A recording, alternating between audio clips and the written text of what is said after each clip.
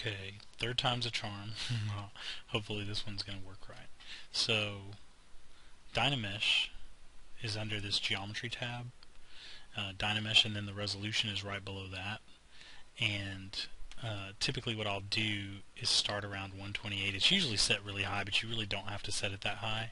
I'll keep it around 128. 256 is the highest I'll usually go, and I always work in increments of 16 for some reason like that. So the next one that I'll go down to, I usually go between 128 and 64.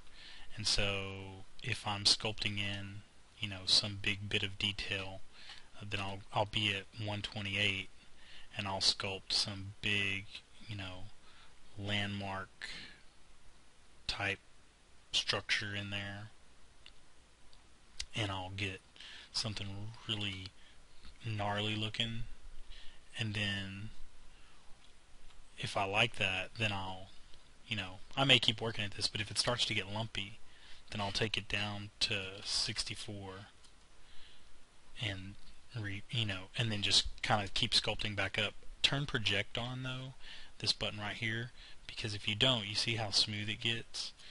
But if you turn project on, it tries to reproject the detail you've sculpted back onto the lower resolution mesh, and it'll be smoother, less lumpy, but it will have it'll have a lot of your detail in it as you go and resculpt.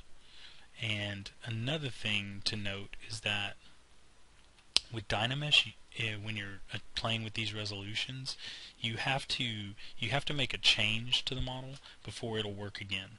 So let's say so we were at 128 right here, and then we switched it to 64, and it worked. Now let's say you go, oh, I didn't like that, I want to go to 32. So you switch 32 and you do it, see nothing happened to the mesh, and that's because you didn't make a change to the geometry, which is kind of goofy, but that's how Dynamesh works. So you have to go in and make a little adjustment to the mesh, and then it'll work. So let's try that again.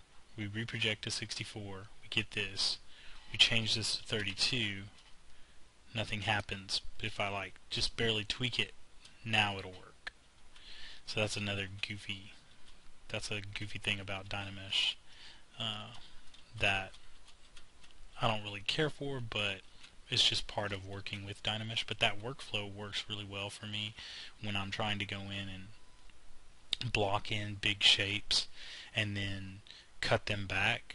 I'll just do that real freely with my sculpting tools, because I know that I can just reproject at a lower resolution and knock out all the lumpiness and all the awkwardness and then rebuild on top of it.